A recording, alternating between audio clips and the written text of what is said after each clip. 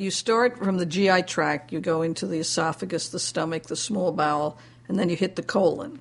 And at the very end of the colon is the rectum.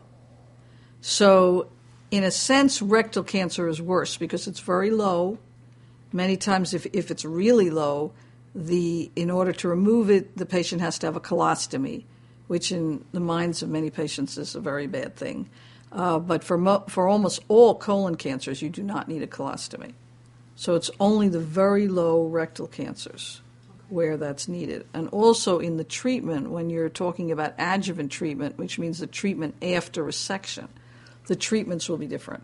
Because in colon cancer, since it's higher up and since it spreads in the abdomen and to the liver or lungs, the treatment is chemotherapy afterwards. But in rectal cancer, since it's very low and it's very close to the nerves and the bones and everything that are very close to where the rectum is, you need radiation as well as chemotherapy after the surgery or even before the surgery. A lot of surgeons these days like to do radiation chemotherapy before the surgery to try to reduce the tumor so they will have to do less surgery.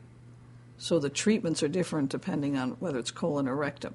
But once it's metastatic, meaning that it's spread to the liver or lung or bones, then the treatment is the same.